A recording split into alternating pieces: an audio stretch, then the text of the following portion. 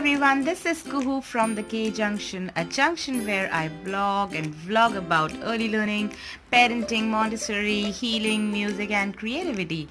So after a long time, I'm here with my shelf activities that I had set up for my son, who is 26 months right now. This was a shelf that I had set up during Easter time, and I haven't got a chance to change the activities yet. Let me quickly take you through the shelf items. These are popsicle sticks that I have put on his shelf for independent and open-ended play. So he actually made train tracks out of this, he made roads, and then he used his toy vehicles to go through the roads. So it was fun for him.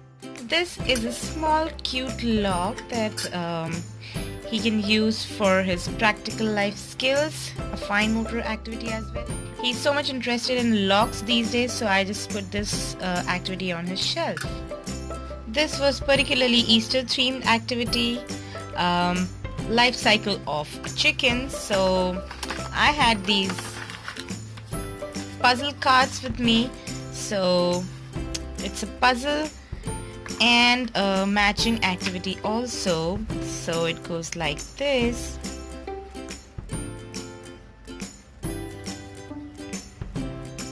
And then, since I didn't have tubes or something for matching of these chicks, I just used Easter eggs and this wooden bowl to signify the nest and the egg, and then another of such bowl, and I just used tape to signify the broken egg, and these bullet blocks to signify a chick. I had also made a face with the pen which just got rubbed, and this, as you can see, it still shows the remains of the eyes and mouth.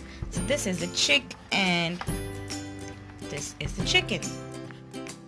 This is another set of the matching activity of safari tubes with the cards, and it's a combination of across the world and the landmarks. So this one has a couple of more, the remaining ones.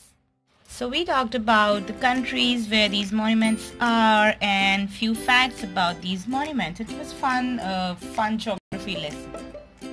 Then this is a puzzle. By now you must be knowing that my son is loving puzzles. So it's a simple puzzle. This is again one Easter themed activity. It's basically another version of sound boxes, Montessori sound boxes. So these are Easter eggs which can open actually, and I have put things inside this, different grains which make different sounds, and I have taped them. So the activity is to find the matching sound in this basket. So yeah, so these sounds are matching.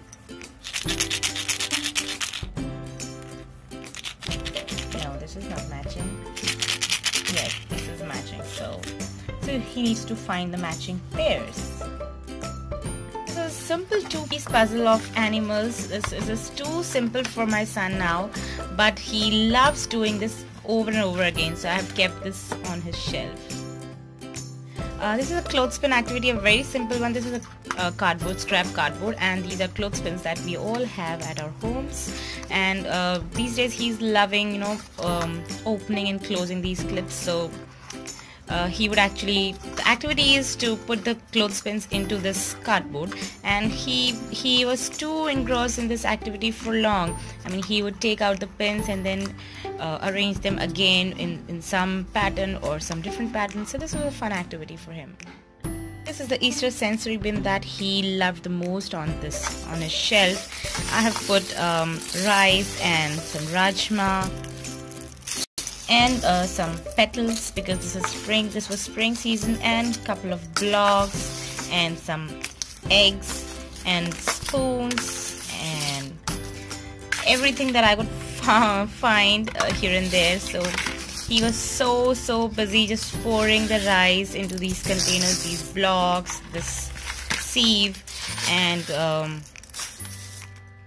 so I had these 3 spoons of different sizes. So he already knows the sizes, but he just told me, Mama, see, this is the big spoon, this is the small spoon, this is the medium sized spoon.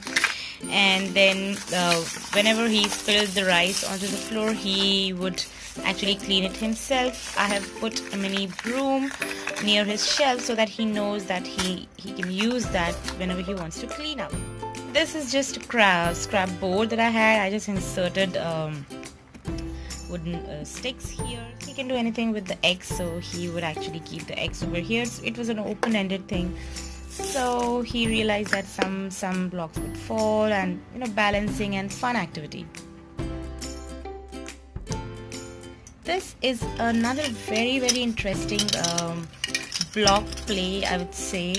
These are blocks like these, and you can form different shapes, different pyramids, towers using these blocks, and he's loving it.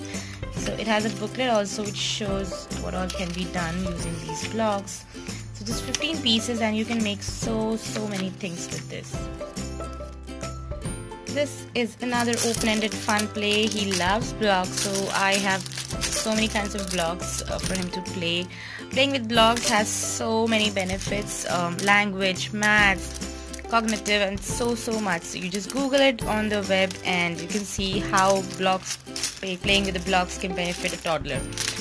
So another set of interlocking blocks, so this requires another level of the skill, not just stacking, you have to interlock these blocks. This is our humble shelf. Hope you like the activities.